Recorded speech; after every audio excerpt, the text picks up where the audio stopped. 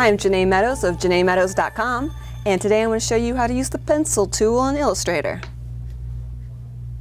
Alright, the pencil tool is right over by your brush tool, next door, pencil tool.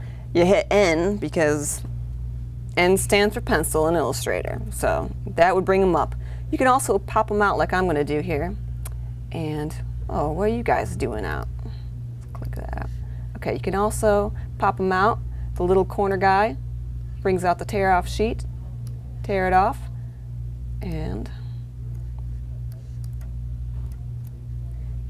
you'll see there's a pencil tool, a smooth tool, and a path eraser tool.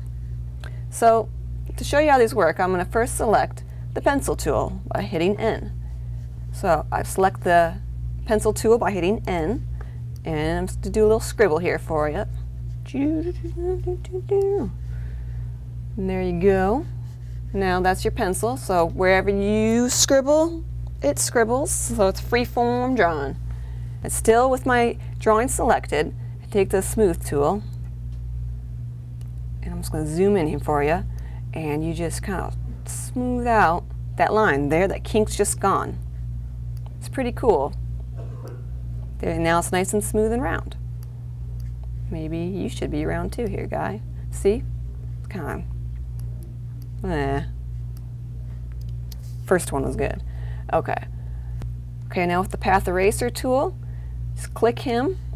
Then let's get in on one of these lines, and you can see he's turned upside down. He's got his eraser ready to go. Just click and drag over part of a line, and let's say I want to just get that part gone. There you go. It's opened up. Just erased it for you.